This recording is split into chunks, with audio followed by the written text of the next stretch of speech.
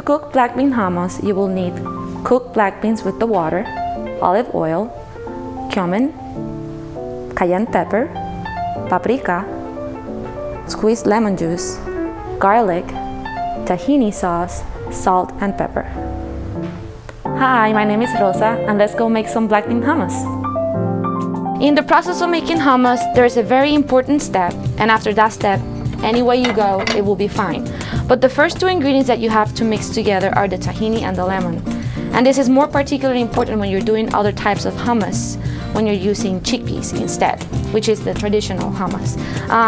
The reason why you want to mix these two together first is that they will blend in together very well. So we're going to put the tahini sauce. Tahini sauce can be used in quantities of preference. Some people like a very strong flavor of tahini sauce. Others like just like a little bit. A good rule of thumb is about a quarter a cup per 15 ounces of black beans, which would be like basically like 2 cups. You could use less. In this case, we're using a little bit less, which in a good way it's better because tahini sauce is very high on fat. But if you're a vegetarian, this is a good way to get, you know, the fat intake that you need in your diet.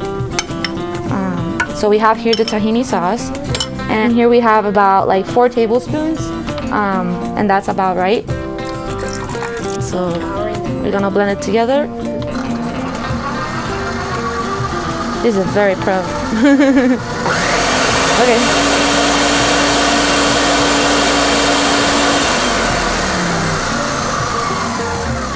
So that seems to be pretty well mixed together.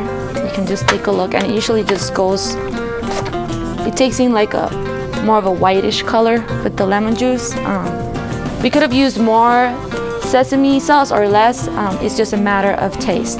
We're just gonna put in the garlic. So we're just gonna cut the garlic.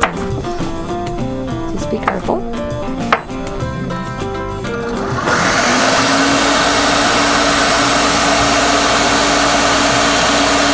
So we have here what will give you 4 cans, like regular 15 ounces of can. And for every can, I would use about half a teaspoon of salt.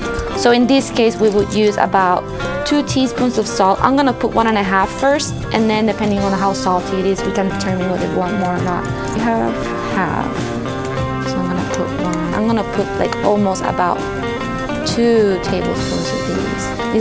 This is what it's gonna give a very nice flavor.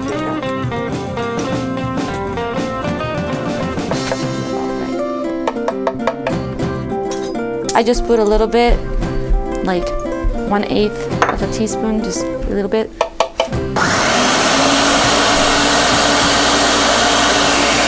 kind of flavor does the black bean add to hummus? So if you eat meat or not, it's basically much of a meatier flavor. Have you ever had regular hummus with chickpeas? Yeah. It just tastes like chickpeas and it has more like a bean flavor. But this one has more like a very heavy flavor. In a way, it's like a Mexican hummus and spicy too. Okay. After this last blend, we're gonna start adding the olive oil.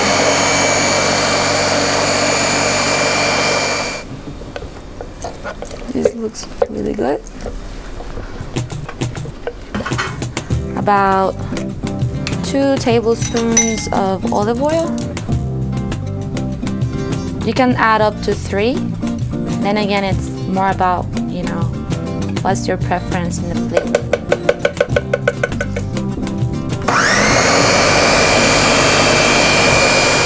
This is basically done. So you guys can see it's pretty easy.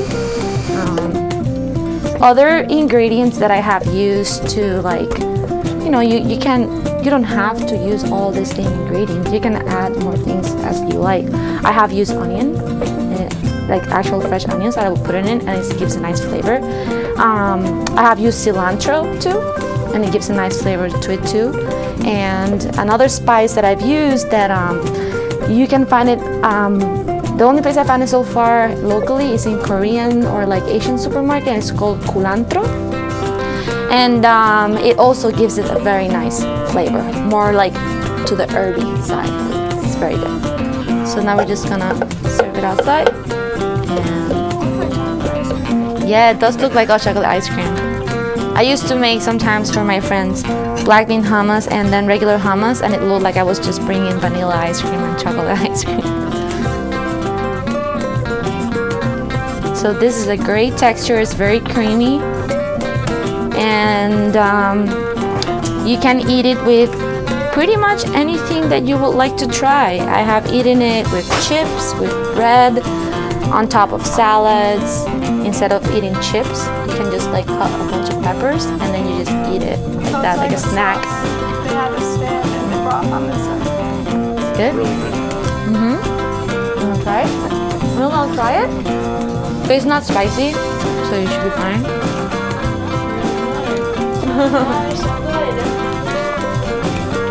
Would you please join us for lunch? Yes, I will. We're gonna go upstairs and we're gonna share this beautiful recipe with everyone. Thank you so much for coming. You're welcome.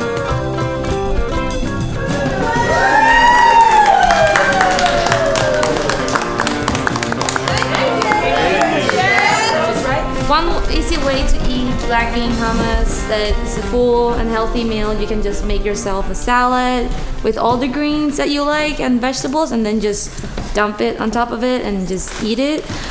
Or you can take like a pita bread like pocket and you can stuff it with vegetables and with the hummus, and you can just eat it as a sandwich and enjoy. Well, I'm grateful for the food, the wonderful food that we have before us, and the community, the creativity that went into creating all this on this hot and beautiful day. And it's been a wonderful season, and here's to Uptown Summer too.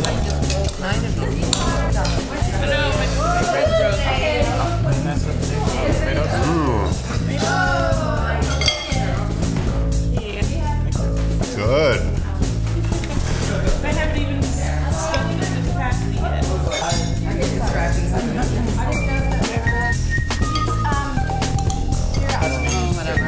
Because I'm older. I wasn't fishing. She said, there we go. Oh, I'll take That's really good. Yeah, it's good. Really good. I like the bean and the texture, and it's all really good. Yeah, it's a nice oily flavor.